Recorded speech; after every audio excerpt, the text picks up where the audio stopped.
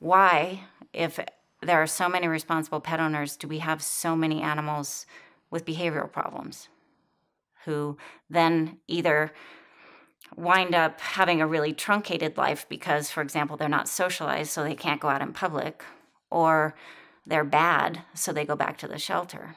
We have these standards and we assume they must be right, they must be sort of universal, and then we extend them to other species. So defecating outside the litter box we see as misbehaving. Calling animals spiteful, to me, is a cry for education. Instead of taking on that responsibility yourself and saying, I own it, it's my fault, you put it on someone else, but isn't that human nature?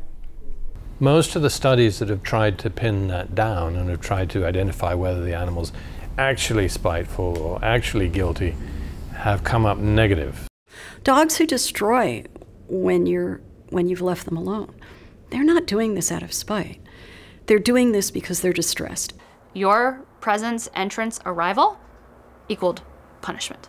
And so that's why they say dogs get guilty looks when people come home. That's because you helped him create the wrong association. Acting out of spite is one of those things that goes with the dominance, you know, because it's all about you. It's not about the dog. How you approach behavior is an ethical stance. Look at, what's his name? The little tough guy. Cesar Millan? Yeah. I mean, for him, it's all the fact that he's a little guy and he dominates. People just think they got to force dogs to exert dominance over them. That's rubbish. And I have to tell you that in the evolutionary literature, alpha was just a shorthand for breeding. I'm the alpha, that you feel that you have to compete with a dog in your household over some imaginary rank. What does that say for how you live with people? Yes, there are hierarchies, but no, they're not dominance hierarchies in the way we think of dominance. But that's quite different from the assertion that animals are somehow predestined to want to strive for a higher rank in a hierarchy. That's where the concept of dominance goes wrong. So dominance doesn't mean that it's an active fight or even a threat. And they can just sort of settle conflicts peacefully by, gestures rather than teeth and claws. There's a real mistake in the way these terms have been used, and the implications have damaged dogs, tremendously damaged dogs. My opinion is that it became very, very catchy with the beginning of the Dog Whisperer on TV. We use, he's a Cesar Millan trainer. So pack leadership training is what we use.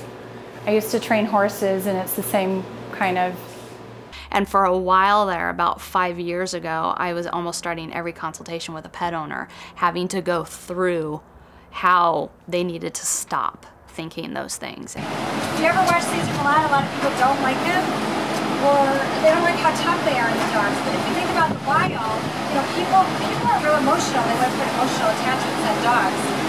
You see crazy things. People will suddenly flip their dog onto its back and go through these strange ritualized behaviors that they think represents some kind of reenactment of what wolves are imagined to do in the wild, and it's all nonsense.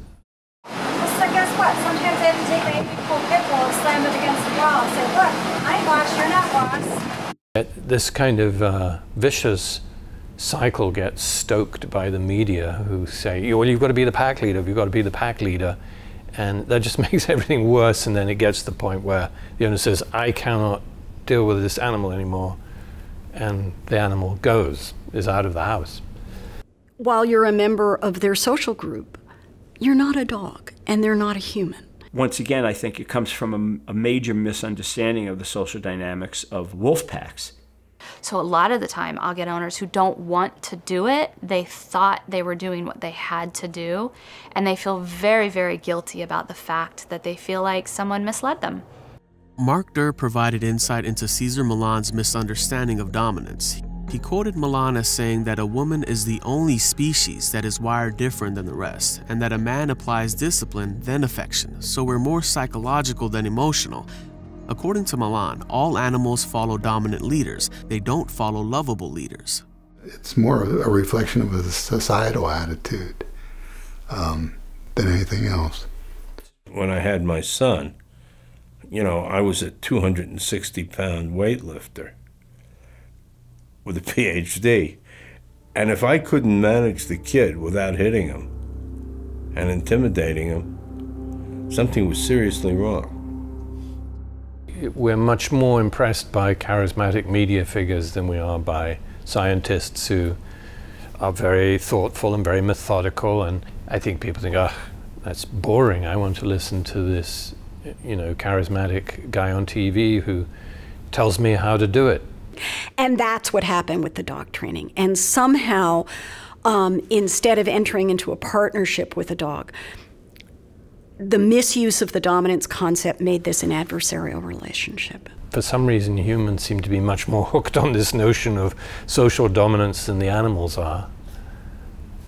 You know, I used to say to people, if you think you really need to dominate an animal, go home and try to dominate your cat. And after they've sewn you back together again, you know, we'll talk.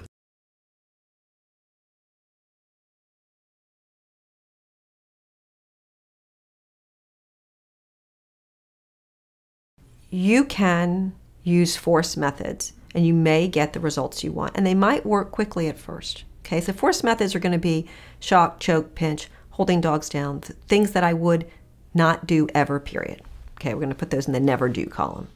But your relationship with the animal will be impacted by that. So that animal, chances are, will never trust you again. It will always view you as a threat rather than as a social partner. If you use force, if you use abuse, it could be profound verbal punishment, it could be physical punishment, it could be harsh restraint techniques, dominance downs, alpha rolls, electric shock, smacking a dog, popping them under the chin. If you do those types of things, not only are you at greater risk for being injured yourself, but what you tend to get is a dog who stops offering behaviors. That's the key, is that the science is mounting, and it's already mounted. There's a mountain of studies that show us that positive reinforcement training works better than force training, that you are more likely to be bitten if you use the methods of the trainers that are quite popular on television. Not all trainers, because some are good, but the ones that use the methods of choking and holding down. You actually statistically are more likely to be bitten by your dog, which means what? Your dog's going to be more likely to be euthanized.